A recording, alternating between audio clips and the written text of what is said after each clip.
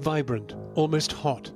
Yet Lubaina Himid only lived the first 4 months of her life in Zanzibar, East Africa. They're kind of various stages of people just trying to understand why there are these vibrations in the air. Much of this was painted in Preston in northern England, where she teaches art. But the show is inescapably and intensely Africa. Heat, light, colour. But Lubaina also alludes to the ghost of slavery.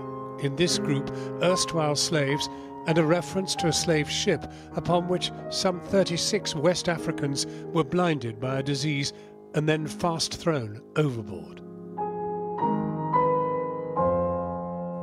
The ghost of that trauma sits at the table with a group of tailors and their cotton reels.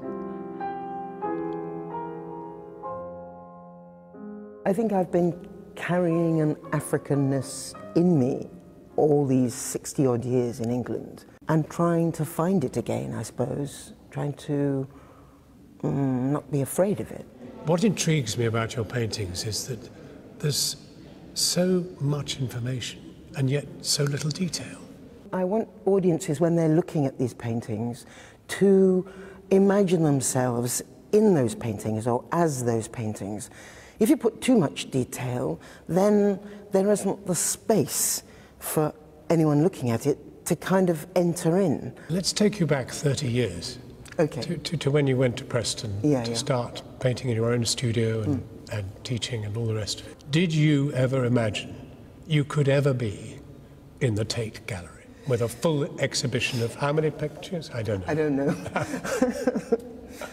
I guess no, of course no, but I was really always ambitious to change the way that British art galleries were. Is this a kind of arrival for the place of black artists in British culture? We were always here, do you know what I mean? We were always here. We were always contributing in all sorts of different ways.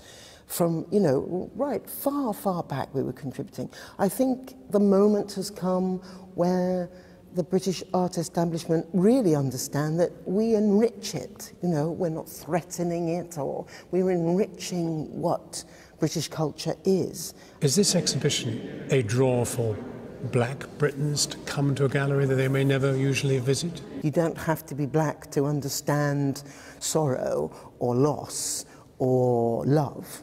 So there are plenty of entry points. But I think the chances of black people coming to exhibitions and museums are greater when we can see ourselves and our lives played out.